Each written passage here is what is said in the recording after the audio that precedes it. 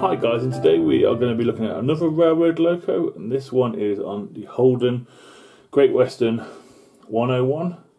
Like I said, this is a railroad one. I believe it came in a pack with 2 wagons and a brake truck. I believe, I could be wrong, or it might have come with the breakdown train, I don't know. Yeah, this is a very basic loco. I'm a big fan of these. I have 3. This is my take on this locomotive. The smaller locomotives seem to get overlooked by the bigger channels. They seem to go for the big hitters, in my opinion. So this is my take on the Holden 101 by Hornby.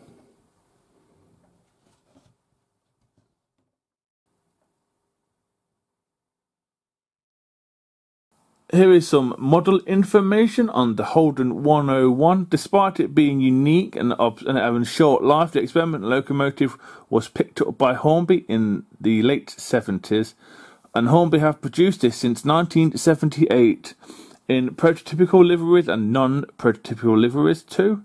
This includes the Christmas set and the Coleman's livery, as well as some really nice looking Great Western ones too. It also is part of the railroad range as we speak in 2020. You can also get it in a train pack as well.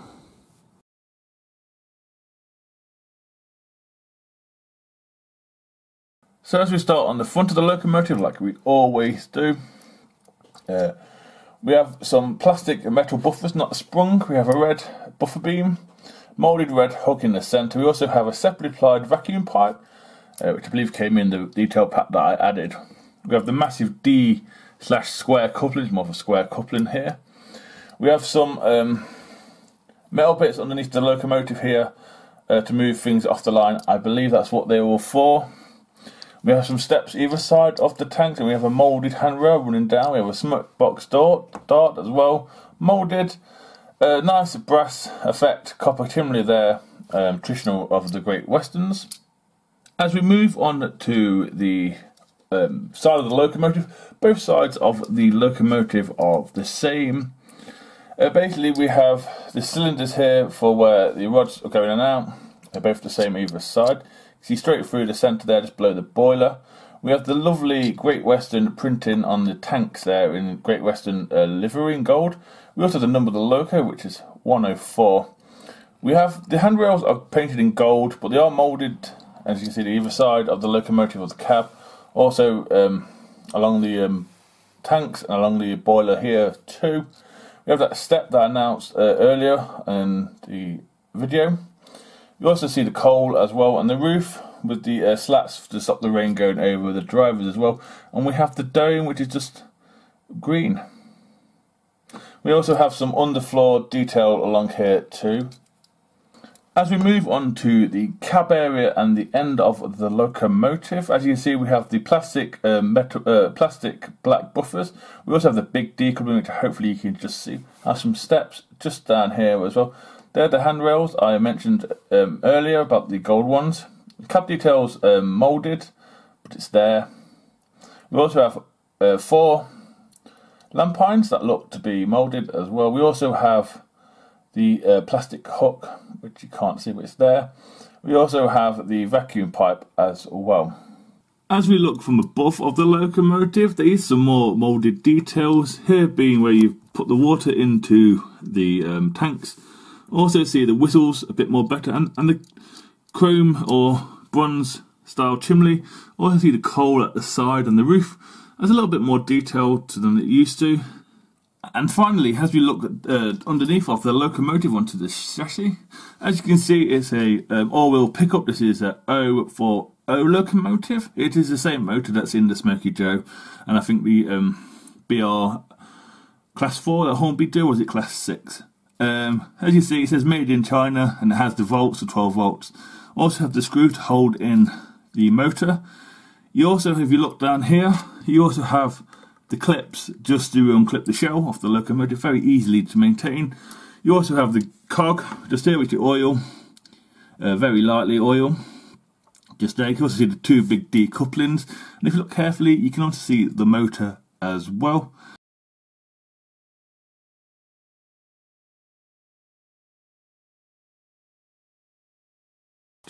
GW 101 class. The GW 101 class is a single experiment locomotive, and it is a 040 side tank locomotive. It was built at Great Western Works at Swindon under the direction of William Dean, the chief mechanical engineer. James Holden in 1901. Originally built as an oil-burning locomotive to help the economy of that technology. Number 101 was employed as a complex firebox and valve gear. It was intended for light passenger services on the Wilton Valley Light Railway near Bristol. However, due to technical issues associated with the design, the locomotive never saw intended service. It remained at Swindon Works until 1905, at which time GW rebuilt the locomotive as a conventional coal-burning tank engine and used it as a works shunter. As a non-standard design, the locomotive appeared to have been withdrawn and scrapped by 1911. Here is some brief information on the locomotive. Its power type is steam. The designer is James Holden. It was built at Swindon Works in 1901. Only one of them was produced. The wheel configuration is the 040. It is a standard gauge as far as I know. The fuel type is originally oil, and then as a rebuild it was coal. It only operated under the Great Western. Its number was 101. It was withdrawn in 1911, giving it 10 years or so in service. It not preserved, and it was scrapped.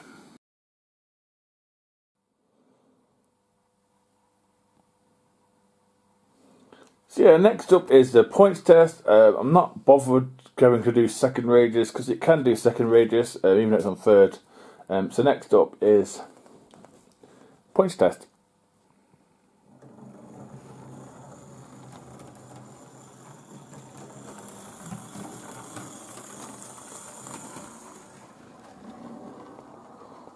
That made it pretty well for a small 040 in my opinion.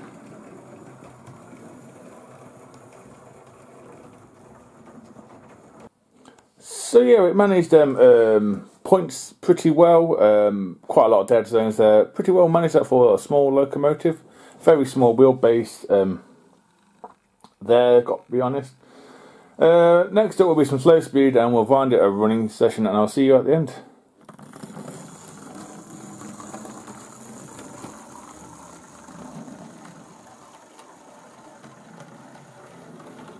Again, pretty nice.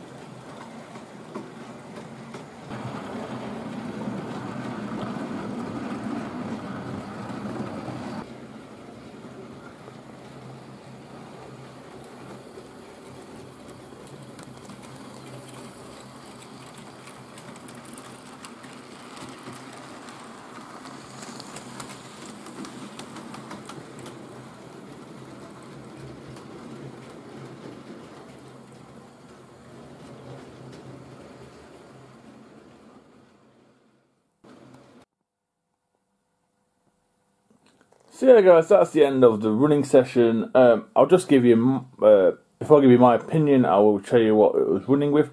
Its partner was B2 by Hornby, and this is in the National Cardboard Royal Blue, I believe. And this is a stunning LOCO. If you've not seen it, please check my video out. It should be appearing on the screen now, or at the start of the running session. In the shed, or the yard, we had the Oxford N7, stunning LOCO 2. Around the corner here, we have the J83 or 82, I can't remember at this point. That is a railroad one, and that's a lovely runner too. Very basic, a lot like the Holden. Then over in there, as you see, it's Polly just sticking its bunker out in the shed, and that's a triangle locomotive. I thought I'd put it on, so you know it's Hornby's 100 years of making model railway. The stock that the Holden was pulling was a brake run special, a couple of Great West, a couple of Oxford Rail 6-wheelers, weathered and unweathered, and then an old-fashioned triangle one at the end. And the National Cardboard just basically had a mixture of wagons. I don't know if it's prototypical, but I enjoy it. Let's get back to the main thing, which is this one here. My opinion on this, yeah, like I said, this is the Chinese-made one, and it runs superb. As you saw there, it managed the points wonderful, it managed the track wonderful. Yeah, it's a short 040, but yeah, it's a lovely runner. The earlier ones are a little bit too fast. I find, you know, I have two of them, one of them, definitely one of them are really, Coleman one's really old. Would I recommend it? I would actually. People who are small layout like me, they don't look too bad. Big layouts, yeah, you could use it as the intended for, which was passenger service, little 4-wheel coaches. You could use it as a station pilot or shunting engine, or alternatively, could just have it static in the car park of the station. Or you could practice your skills of doing stuff to it, like weathering or doing detailing the cab. Or you could just repaint it and have it at a fictional livery, which Hornby seemed to do. You could have a National Cardboard one. You could do Lady from Thomas the Tank. I don't know. The list is endless. You could practice whatever. I would highly recommend it, but people who have serious layouts don't seem to run them, and big YouTubers don't seem to review them as much. And if they do, they seem to criticise it quite heavily. I think this is a lovely locomotive. I would highly recommend it, like I said. So yeah. But don't take my word out on it. Go out and buy one if you don't believe it. Pretty cheap. Cheap as £10, £5. Pretty cheap. So that's the end of the video, guys. Until next time, it's goodbye from these beauties, and it's goodbye from me. Bye.